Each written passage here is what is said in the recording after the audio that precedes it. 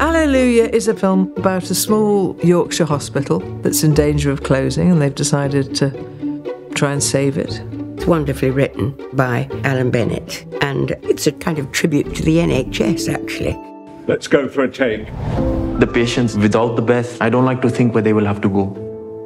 The reason why we love the NHS is because any person, working class, middle class, whatever creed, can be treated.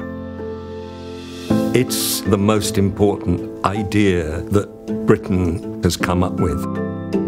We need to start valuing our health workers and people on the front line more than ever.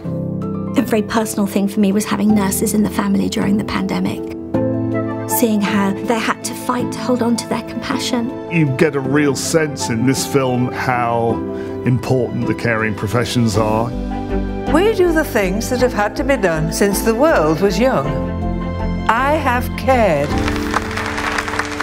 There could never be enough praise for what the NHS has been doing. We have extraordinary healthcare that we don't pay for, and I think that's our pride. I'm proud to call them my NHS. We're here for your first cry, for your last breath. We will be here when you're old. A lot of people will feel profoundly moved and in support of what the film is saying. Bennett has a particular tonal lightness of touch. You've a lovely manner with her. I like old people. Rubbish. Even old people don't like old people. It's funny, it's moving. It catches you by surprise.